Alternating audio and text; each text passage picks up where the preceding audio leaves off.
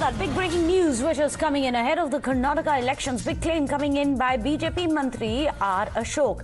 He says that the results of yesterday's elections in Gujarat is a wake-up call for the Congress leaders. In fact, he claims that at least 10 to 12 Congress leaders in Karnataka want to leave the Congress and join the BJP because they don't see a future for the Congress party in Karnataka either. That's a big claim which is coming in. ನಮ್ಮ ಭವಿಷ್ಯ ಏನು ಇನ್ನು ಕೆಲವರು ಭಾರತ್ ಜೋಡೋ ಭಾರತ್ ಚೋಡೋ ಆಗೋಗ್ಬಿಟ್ಟಿದೆ ಅವ್ರ ಕತೆ.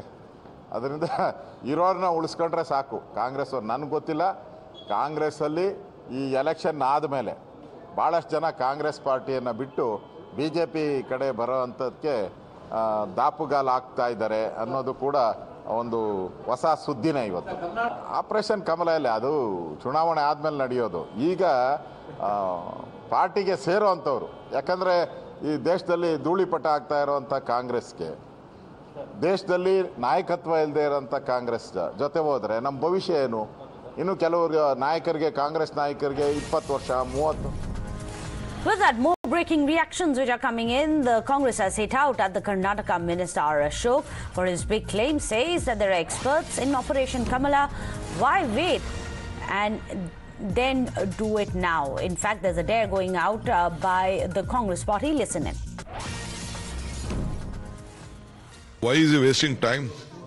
Let him announce and let him get them admitted. We don't mind. We don't mind. If he is admitted, let him do it. They are very famous for this Operation Lotus. We wish them all the best.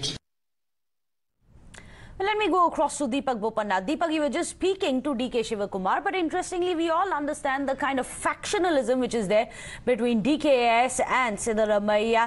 What's the truth on the ground? Is the Congress cadres, the MLAs getting jittery?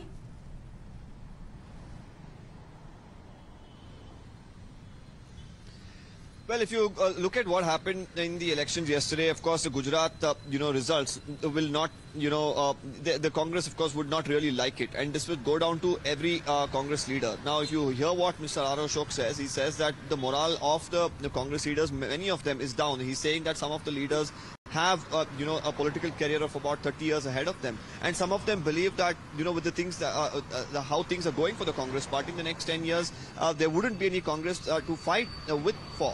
So they're saying that many of them want to switch. He says that 10 to 12 people are already, in conversation with him to join the BJP. And, the party president was not very impressed with this particular statement and making a sarcastic remark that, the BJP is well known for Operation Kamala.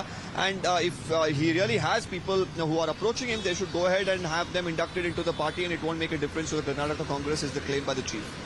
We'll keep tracking the developments on that front. Operation Kamala is the charge that the Congress has lobbed at the BJP.